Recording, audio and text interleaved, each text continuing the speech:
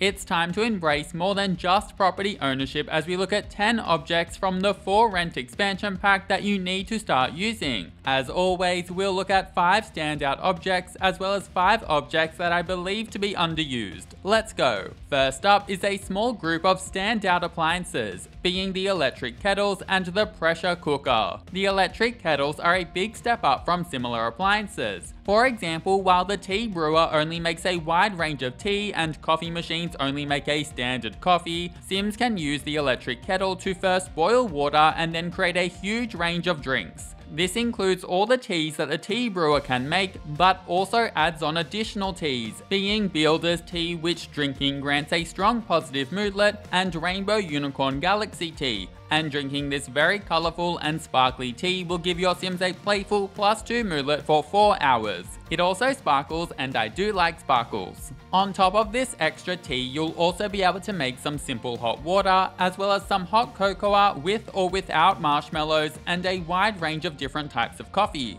It really is your all-in-one drink machine for your kitchen, combining multiple appliances into one while also giving you more drink options. Additionally, know that electric kettles can also be upgraded to both be unbreakable and never become dirty. As for the pressure cooker appliance, this can be used to make a range of group dishes which will have 12 servings. Just like the kettles, the cooker can be upgraded to be both unbreakable and self-cleaning too. Once you've prepared and popped the food into the pressure cooker, then you'll simply need to wait a little while for it to cook. Then once your meal is cooked, you'll be able to release the steam vent, after which you can grab your delicious meal and dig in. Nom nom nom. Next up is an underused object, being squat toilets. And these toilets are common in many Asian countries. Admittedly, the first time I saw one in real life was in Japan, and I literally didn't know what to do, so I stared at it for a while before going to find a toilet I understood. Anywho, they function just like your regular toilets, only of course your Sims will squat to use them. Moving on to another standout object, being Tibert the Tiger. And you can't buy this adorable tiger plush in buy mode. Rather, to get your paws on this cute little plush, you'll need to visit the Sulia Tiger Sanctuary within the Koh Sapa area of Tomarang. Then you'll need to support the sanctuary by adopting a tiger for 100 simoleons, which will see your Sim join the Cub Club.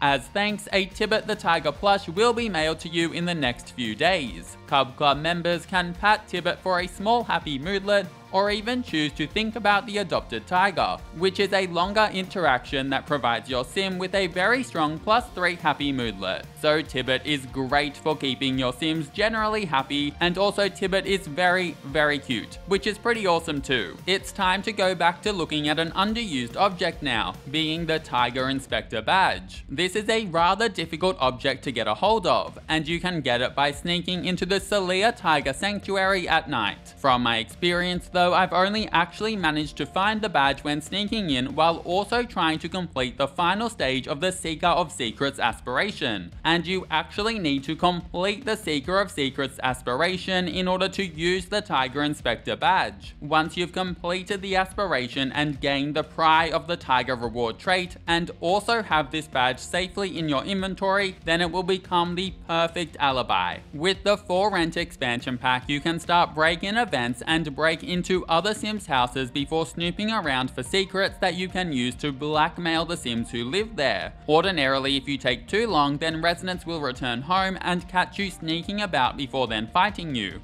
That is, unless you've completed the Seeker of Secrets aspiration and you have the Tiger Inspector badge, in which case the residents will return home and be like, "Hi, how are you doing snooping around my place? Oh, you thought a tiger was here? Well, go right ahead and keep snooping." Yes, it's incredibly handy, and you'll even get a +3 energized moodlet when using the Tiger Inspector badge as an alibi. The next standout that we're going to look at is Tassels. There are 10 of these in different colors that you can collect, which can be done by purchasing them from the night markets, digging up sand piles on the small beaches in Tomarang, by exploring the secret cave within Tomarang, and by visiting and sneaking into the Sulia Tiger Sanctuary.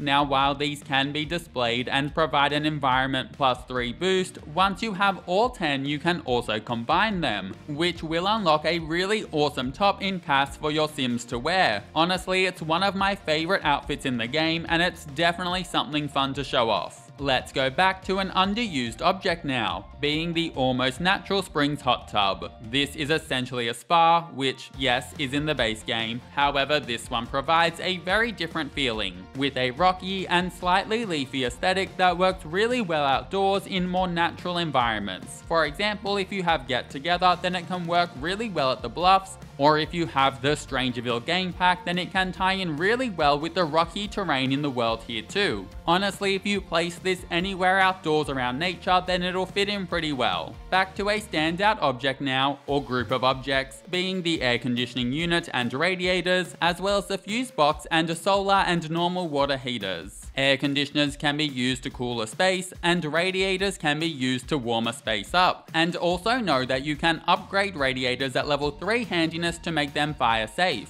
What's more is that if you have the Seasons expansion pack, then these objects can be synced up with the thermostat object. When synced, then whenever the thermostat is set to make the house cooler, the air conditioning unit will automatically turn on and the radiator turn off. And when the thermostat is set to make the house warmer, then the radiator will automatically turn on and the air conditioner will automatically turn off. Then there's the water heater object, and placing this on a lot will lower your water bills. However, it'll also change how hot water works. While the water heater is working, so too will your hot water. But if it breaks, then you'll only be able to take very uncomfortable cold showers until it's fixed. Note that this object can be upgraded to break less and to function off the grid. You could alternatively opt for the solar water heater if you like, and this object will never break. However, it'll also only work while it's sunny. Similarly, there's the fuse box, which will lower your electricity bills. However, if it breaks, then all of your lights will start flickering until it's fixed. Also know that this object can be upgraded to break less. Note that if water heaters or fuse boxes are placed on a shared space on a residential rental lot, then they will affect every unit on the lot. But if placed inside a unit, then they'll only impact on the unit that they're in. All in all, these objects just add a bit more realism and gameplay around your water and power, which can add a bit more variety into your usual home life. Now for another underused object, being Hopscotch. Sims are able to practice Hopscotch or even play Hopscotch with others, and this will train up their fitness skill as well as their motor skill for child Sims. This can be a fun little activity to partake in, especially at parks or even at high school if you have the High School Years expansion pack,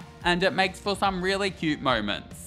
Winning Hopscotch will also make your sim highly confident with a moodlet that references High School Musical's Bop to the Top certified banger, and as a High School Musical lover, this makes me very happy. And now the final standout object to talk about are marbles and the marble game ring. Only child sims are able to actually play marbles, and doing this will raise their motor skill. They can practice alone or alternatively play with other child sims as well, which can be a good way to make friends. And of course, marbles do tie in well with the marble collection. You'll be able to find marbles by purchasing them online or at the market stalls in Tomarang, as well as by digging them up in sand piles in Tomarang, and even by having teens and adults search toy boxes. Child sims can also play for keeps, risking a marble to win a marble, but this is a bit buggy at the moment, so I wouldn't say that it's a reliable method of adding to your collection. Finally, know that you can store these marbles in a marble jar in order to keep them safe. And now the final underused object that we'll talk about is the Sugarcane juice drink tray. And yes, I do understand that I'm kind of scraping the bottom of the glass for this one.